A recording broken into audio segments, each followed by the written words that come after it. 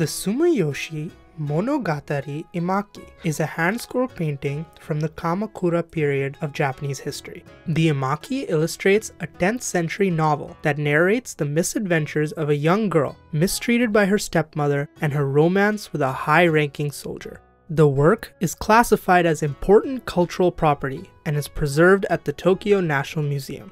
But what exactly is an imaki?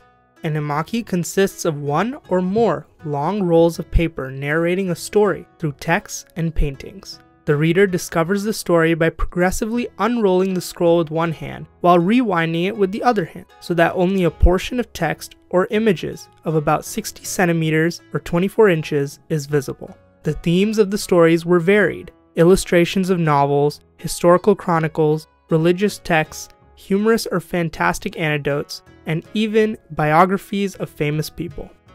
Let's begin the story. A long, long time ago, Chunagon had 2 wives. One of the wives was a wealthy girl who gave birth to 2 princesses, Naka no Kimi and San no Kimi. The other wife was from a royal lineage and gave birth to a beautiful daughter who she named Iyahime. When Iyahime was 7 years old, her mother passed away. She was raised with her stepsisters, Naka no Kimi and San no Kimi, under the care of her stepmother. Iyahime's wet nurse also passed away, and the wet nurse's daughter, Shiju, came to help look after Iyahime. One day, Shosho, who was the 4th major general and the son of the minister of the right, visited Chunagon's house. Shosho had heard of Iyahime's story and wrote Iyahime's love letters from time to time. Iyahime's stepmother intervened and insisted that her daughter San no Kimi marry Shosho instead. Shosho refused, and sad that Iyahime had not taken any interest in him, left for Sagano. However, his love for Iyahime continued in his heart. Later in the year, Chunagon started moving forward with a marriage proposal between Iyahime and the son of the Minister of the Interior. However, her stepmother was jealous of this marriage proposal and started plotting to have Iyahime become the second wife of an elderly man known as Kazunosuke. Iyahime and Jiju, who heard of this, remembered that her late mother's wet nurse had become a nun and lived in Sumiyoshi. Together, they snuck away from home and found shelter with the nun. In Chunagon's house, where Iyahime's disappearance had become apparent, everyone except Iyahime's stepmother was saddened with grief. Shosho, praying to meet Iyahime again, confined himself in a temple, the canon of Hatsue, to pray. After several days, exhausted by praying without sleep, Shosho fell asleep at the altar. In his dream, Iyahime appeared in his mind and told him that she was in Sumiyoshi.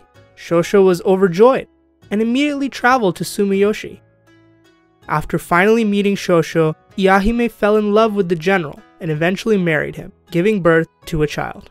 Iyahime invited Chunagon to her child's hakamagi and was delighted to reunite with her father after many years. She told Chunagon about her stepmother's many evil deeds, and Chunagon was furious. Iyahime's father parted from her stepmother, and her stepmother passed away, bitter and miserable. The end. This Japanese romance story was brought to you by Cultural Café. Cultural Café is an initiative that strives to narrate the stories of our nation's diversity. It hopes to build bridges to keep kindness, common ground, inclusion, and empathy alive through storytelling. The next romance story comes from India. The tale of Laurik Chanda narrates the romance of an Ahir hero Laurik and heroine Chanda. Versions of the story recounted across north and central India, particularly in UP, Bihar, Rajasthan, and Chattisgarh, emphasize diverse elements of their narrative. Some describe the bravery of Laurik, who defends the honor of his tribe, while others state the courage of Chanda, who steers the course of the love story between Laurik and herself. There are yet others who describe the many challenges faced by Laurik and Chanda when they elope. The elopement narrative was recreated into a Masnavi, or a Sufi tale with mystical overtones. It was written in the Chandayana, composed by Maulana Daud in the 14th century. Although the script of Chandayana is Arabic, the language is Avdi.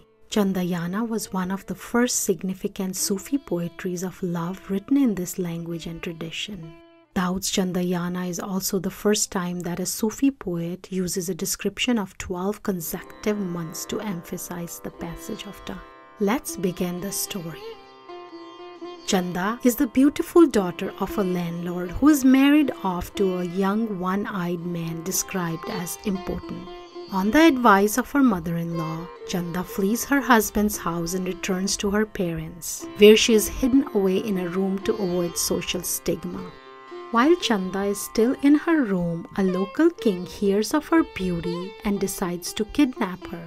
Chanda's father turns to a mercenary of the Ahir tribe for help. This person is Laurik, the man who will become Chanda's great love.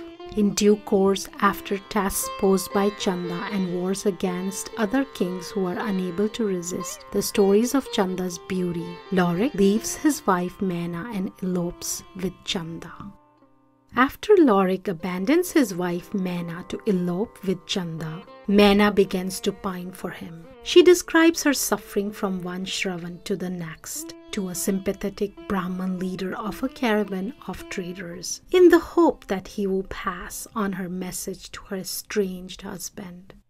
In one version of the story, the two wives eventually reconcile with each other and the three begin to live together. In another version, Laurik abandons Chanda as well and wanders for the rest of his life in search of the truth.